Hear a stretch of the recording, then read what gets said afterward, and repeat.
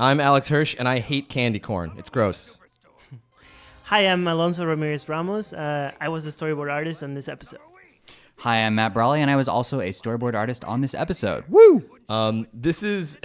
So on Gravity Falls, we start with what we want to do, and then we think of a justification for it later. Here, we wanted to do a Halloween episode, so I just wrote this little intro where he's like, "Wouldn't you know it? It's now. I have a calendar," and then we just say, "Yep, they've got this," because we love Halloween episodes. I love Halloween. The fact that the show takes place in the summer, we're just gonna excuse this. This sequence was all boarded by Matt. Yes, I think probably with help from Mark Garcia. I think that's yes. I think Mark did some great work on this. Amazing work. And we in that quick pan where the kids are running by on the wheelbarrow, there's a bunch of masks on the wall. Those are all caricatures of the crew. You'll see a lot of us in there. This episode originally had a different opening. The little bit of story before the theme song on a TV show is called the cold open, and sometimes it's just it sets up the story. Other times it's a bit of texture. Originally there was a scene where Stan runs into the kids' room and he makes his own face melt off in front of them and scares them to introduce them to Summerween. But it felt to me like there's so much more to Halloween that we were missing, and so I kind of late in the game, I think I added extra script pages for this intro just to see them all. To me, so much of Halloween is the anticipation. What made that super real was the super tired store clerk. Yeah. a poor teen that has to work through Halloween at a Halloween store, which just has to be the worst. Yeah. And everyone's messing with the costumes. Yeah, and tossing things There's, around, and they just stuff everywhere. I think what I love about that scene is in the shortest amount of time, it just shows you the entire Pines family is being just fun and ridiculous. They're a menace. They're a ridiculous. mess. Yeah. Like Seuss is so enamored with these talking heads. Dipper and Mabel are having too much fun. comes back. Stan is terrorizing children, stealing, using smoke bombs, and paying with Stan bucks. We very quickly are able to give you a sense of pretty much everyone before the story even begins. Oh man, those Alex, who came up with the watermelon jack-o'-lanterns? I know, it's so iconic. The jack-o'-melons, that's a great question. I'm not sure. That might have been a Tim or Zach idea. I think it really painted the aesthetic for what Summerween is. It's really, I feel like it kind of makes it all work. Yeah, it makes it all work. It's one image that makes you say this is an absurd concept, but okay, I buy it. Summer, Yeah. sure, pumpkins, watermelons instead of pumpkins, good enough. I put the knife on that watermelon. This was our art director, Ian, did a great job of just the color on this. And this loser candy, this was something that me and Mike added to the story kind of late in the game where we were just looking for a really specific Mr. Adequate bar. Adequate Homework bar. candy, that's my favorite. Gummy chairs? Whose joke is that? I think that's a Zach Paez joke, and I think the way that you boarded it sold it. It's so good. Mabel's... I like that they don't have a cover or anything. Yeah, they're just out there. Mabel's sweater, I think, is meant to be colored like Freddy Krueger. I think that was the reference. Oh, cool. Yeah. I didn't know that. That's really That was cool. kind of a specific... Didn't know that. I remember something really fun about this episode was deciding what were going to be the costumes for the characters, and we went through a lot of options. That was very difficult. I remember in an original draft of the script, I think Dipper was dressed as like, I think the first draft written by writer Zach, Dipper was in this like old timey, he was an entire ship, like a naval ship, like something he had spent like weeks on. Like the idea was like Dipper cared so much. And Mabel had a bunch of different, really funny different ideas. But because anything would be just anything so works great. with her. I remember thinking that like thematically, I really wanted to be Dipper and Mabel are two things that go together. Yeah. And because that's what it's all about. That Right. episode. Right. And like, even though Dipper would not agree to be a peanut normally, I think Mabel would be like, we're peanut butter and jelly, we're peanut butter and jelly. And Dipper would say, sure, fine, I guess. And then he'd see the costume and be like, good God, I'm a little baby peanut. Right. I'm trying to impress this cool girl who's driving off to this cool party. Right. But I feel like any other day he would have done it and be fine with it. He would have But it gone... was just like his mind was on one day now. Yeah. He definitely would have done it inside the house. I think Right, Dipper inside the wouldn't house. have worn the peanut outside Oh of the no, house. the Stan. Stan is Herman Munster. The Munsters. Is great. Oh. Candy is Grandpa, candy. candy Is is great. candy. Which one of you guys designed Mabel's jam? I jelly? feel Well, like we did it together, like it's we possible. were- I feel like Alonso, you did the heavy lifting on those two. I might have done the Stan. It's all kind of a blur. Those are. It's such a Yeah. cute. I definitely worked on the peanut head for Dipper. Yeah, I really. the peanut head is tough. When I wrote peanut butter and jelly, I had no idea what it would look like, and Mabel is so cute with that little Like yeah. strawberry Well, hat. and in Dipper's defense, it's not a great look. The peanut Right. is kind of like it But has it's- this kind of brainiac, know what I mean. But it didn't serve two functions, right? Like, just be ridiculous enough, like, you get why Dipper's feeling this way, but, like, you know, it also looks fun. But also be kind of cute. Okay, so, we should just say, I mean, the Summerween monster, I don't know how you guys feel, is like one of my favorite Gravity Falls creatures. He's awesome. Me too. This episode was instantly loved when it came out, and I think it's because it delivers on the promise of the show actually being scary. It's actually scary. Like, I figured, like, this character should play it straight. Like, there should be nothing jokey about him until the big reveal, so that the joke is... I think it was when we thought of the phrase trick or treat or die that the episode finally worked. It was like, okay, like, we've seen a lot of trick or treating episodes, but what if you were forced to trick or treat and a monster's literally going to eat you? Right. This was a great design by a character designer, Chris Houghton. Who later became a storyboard artist on the show. I want him to feel like he's sort of like the Scarecrow. He's sort of like the No Face from Spirited Away. Kind of want to mix these things together. And this Gorney, tell us who this is. Gorney, Zach Pius, one of our writers, had the idea of a kid named Gorney, which always made me laugh because it's barely even a name. And the only reason he's there is to show the stakes. So, like, in storytelling, you're constantly trying to create high stakes very early on in the show so that you care about what happens, and you're trying to show what happens if you lose. So the kid shows up and immediately gets eaten, so you know for the rest of this episode I might actually watch someone get eaten. When he says trick or treat or die, I'm like, yeah, Gorney's gone. And I love that we care instantly about Gorney, even though we haven't seen him ever, but he's great. We miss him. And I love the stories where it's actually really scary, but the characters' reactions are really funny. Yes, like and that. It's such a nice contrast. That to me really is the spirit. And like we were talking, we've been doing a bunch of different commentaries today. We were talking about the tone of Gravity Falls. We recently did the commentary for Dipper versus Manliness, and I talked about how I always was frustrated with that episode because I felt like this might be fun, but it's not the tone of Gravity Falls. This episode is the tone of Gravity Falls. Like, it's funny, it's nostalgic, but it's also genuinely scary at times. It's got a role for all the kids. It's got social stakes, and it's got monster stakes. This one has some pretty heavy stuff about growing up, too. Yeah. Yes, yeah. Well, and that's, I mean, I remember I felt a little conflicted about that because I felt I'd seen some holiday specials that are about the same theme of, you know, one character. Because most holiday specials are about a character who doesn't like the holiday, right? Sure. Every Christmas special is like, I don't like Christmas. I don't appreciate Rosh Hashanah. I do love it now. And so, like, to me, we got away with it, by inventing a fake holiday. So it's like, you don't have enough Summerween spirit. And Dipper's like, what is this? Right. So you kind of side with them a little bit. You're like, it's just something they made up. But the idea that, like, that general idea of Dipper's growing out of it and Mabel isn't. Oh no, the runner! What the whole series? Runner, the little kids that come in. Stan trying to scare these kids, man. He also has some self-doubt. Oh, there's a horrifying shot at the end of this episode with Stan. So this scene of Stan's face melting, this was originally how the episode began. Oh with Stan doing this trick on the kids.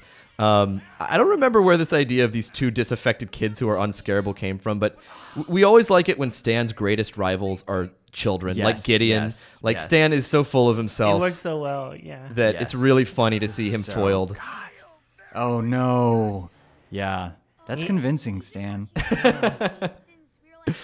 These are also great design. I think, Alonso, you boarded the first look at these kids, didn't you? Right, because I was working on Act 2 at the time, and they come up there. So we have to work in tandem. And this is a great example of, like, how we have to communicate. Exactly. Yeah. We had fun figuring out what everyone would dress up as. We know Blubs and Derlin love nothing more than each other. So Alonso, is this you? Not yet. Okay. This line of Mabel saying, Dipper, you're taking the fun out of trick or treat or die, and Dipper says, I'm trying to take the die out of trick or treat or die. Solid. That's their characters in a nutshell. Oh, gosh.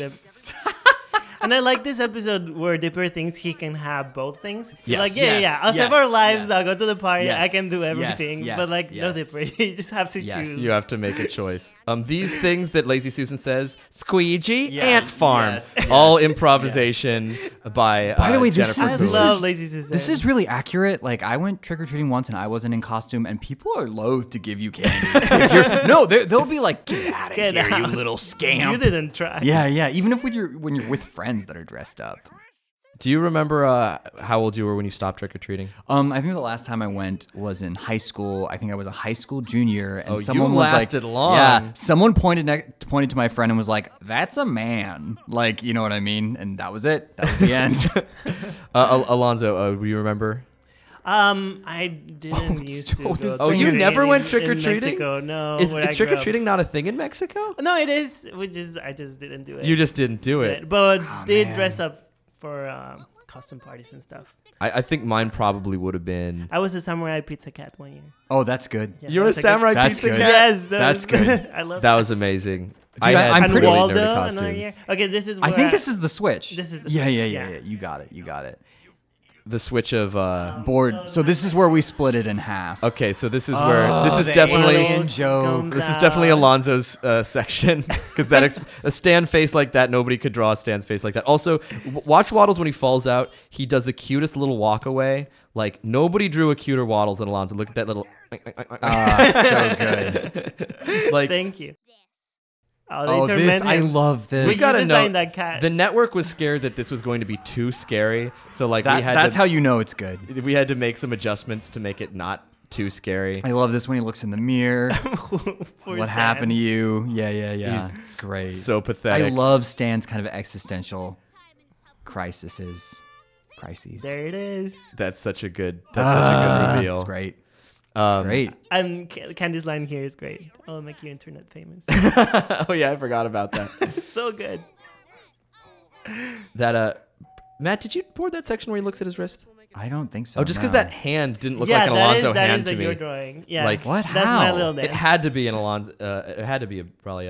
The reason this biker, we call him Bats Biker because it says bats on his tattoo because it originally said stab. The network had a problem with it, so we just flipped it around and made it good. This Candy, this joke was added very late. Yeah, I can't remember why that was added. I think we just wanted Candy to have an extra line. Did they already do the twins thing? That's like one of my. Oh, they just did things. it. Cha-cha-cha. I Twins. love that. The background team did such a wonderful job, and there's such atmosphere here. This is great. The fact that it's foggy, it's I getting love the darker. time lock. Like the time is, you can see people blowing out their lanterns. It's Yeah, really great. So one of the things that you do when you try to create stakes in storytelling is you try to show what would happen, worst case scenario. You try to create a ticking clock. Yeah. So in this version, great. when the last Summerween melon is blown out, that's when you will be eaten. Gives you something so you can track the story, and allows you to feel tension when it's too late. This is a real cute boarding, them hugging each other. Yeah, I remember you telling us that, don't be afraid to have characters interact with each other and like they touch each other's faces and they're like hugging and that's what like makes it like really like feel real and feel physical, and we really try to push the models to do those things. Well, it's so interesting because those moments are like the most screen cap moments. Like a character just like, like a kind little gesture, like a little hug, a little elbow, like characters just kind of looking at each other. Like people love that stuff. It makes the characters just they really come to feel life. real. Yeah. And then Roby is really cool in this one. I feel like he's just like very mellow and he's doing his job to be intimidating.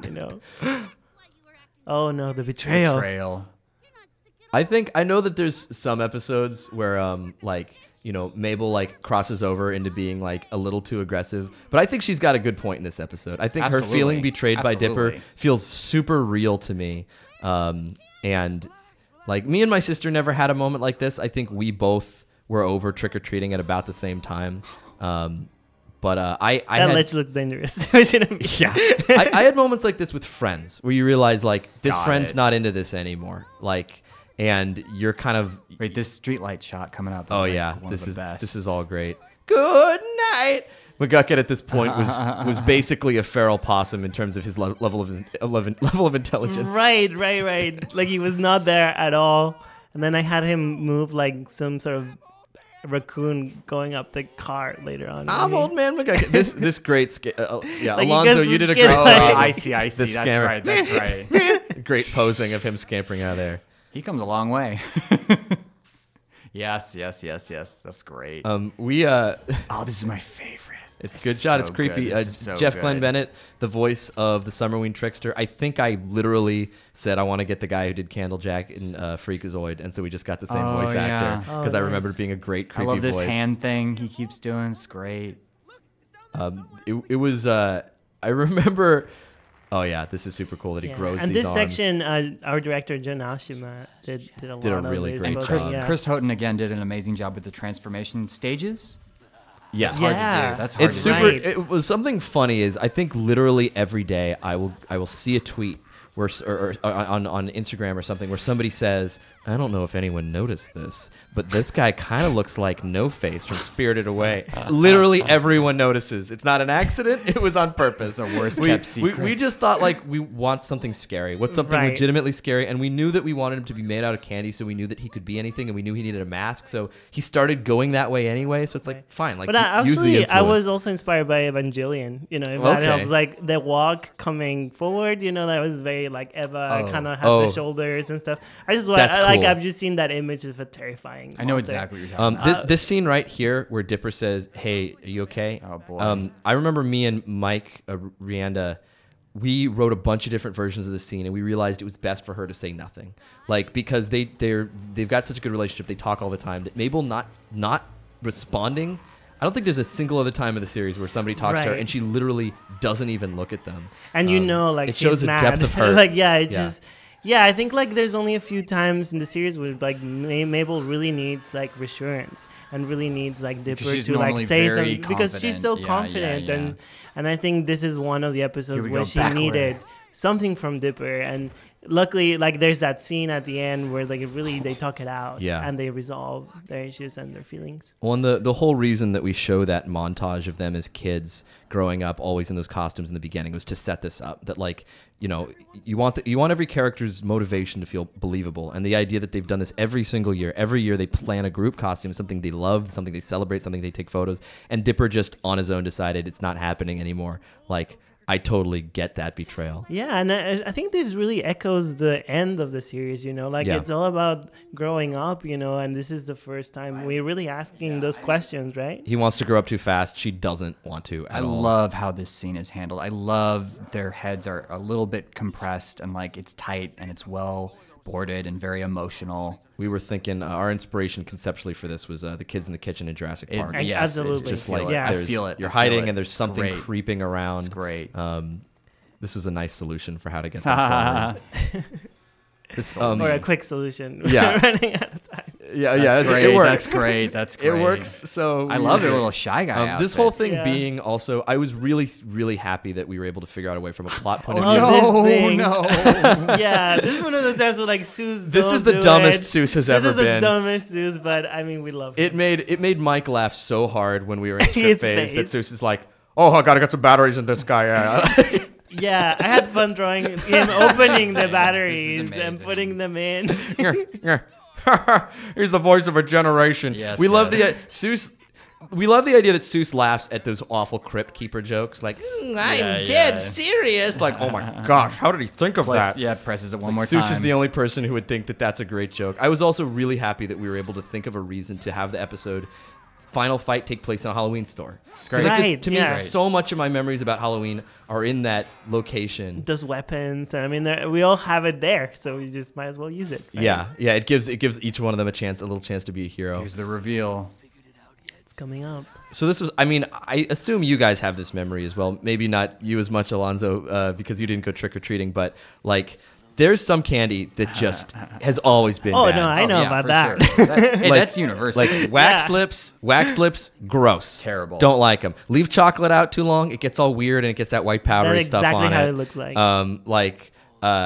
Like pretty much anything that's got the teens came back in Oh yeah, that was a nice little callback. It's the same teens Inconveniencing. from Inconveniencing. They have names. I'm trying to remember. It was I think their names are written either in Gravity Falls Journal number 3 or one of the online games. We came up with like canon names for them, but I think like at the time we were so hungry to create this lore for Gravity Falls that we were all like trying to put in things and kind of like keep growing the the mythology of the show. And I was so excited when I would see like something by a board artist that could like add to the continuity. This is our second alien stomach burster joke in the episode. It's a payoff. Is it a payoff, or is it just us doing the same joke twice? Set up, maybe. pay. This is all boarded Candy so well. blood. It's such a morbid thing that Seuss eats his way out of this monster.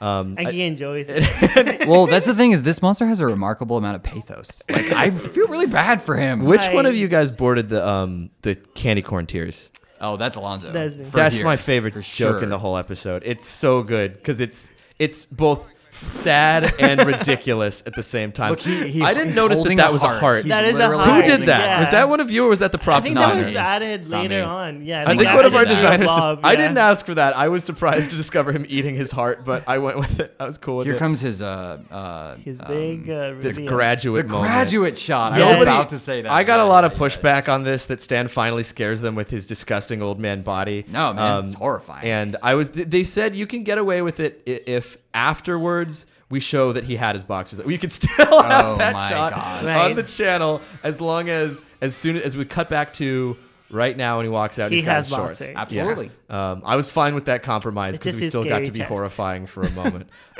This the movie. movie on the background. This movie is called The Fear Guy from Terror Town Street. Yes. We didn't have a name for that movie. That was me and Mike in the booth. There's probably a 15-minute tape of me going, the Frightketeers from Spookmare Avenue. Yes, that's Friday the 13th. And we just finally wound up on the dumbest sounding one. Robbie is cool in this episode, but she reveals that he ate a lollipop stick backwards and had to go to the hospital. I never got that.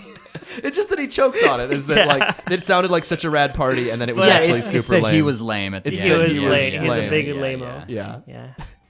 And then Band-Aid, get the great. Band-Aid. Super sweet. Also- I also yeah. got a note. I remember somebody saying, now at the end of the episode, Stan says that the real lesson is celebrating pure evil. Are we sure that's the messaging that we Absolutely. want in this episode? 100%. And I was like, yeah, it's a Halloween episode. The whole point is for one day of the year, everybody gets to just let the inner demon out, and we all celebrate it. And that's why we go to Disneyland, go to Haunted Mansion. This is part of all storytelling. Yeah, we're celebrating evil for this episode. This has the greatest last line. I ate a man alive tonight. Oh, what's the end tag? Oh, the wild joke. Yeah. With That the was Dolly Parton music, right? Yeah. No. Yes. Yes. Dolly Parton's 9 to 5. Normally they won't let us license music for this, but I think boy, it was worth our it. editor Kevin Locaro put this boy. in the end tag, and it made us laugh so hard that we just begged them, please, let's shell out the absurd amount of money to get the rights for 9 to 5. Casual Friday? I have no regrets. That little butt. He's so cute. Genius, man. He's a hungry little Awesome. guy.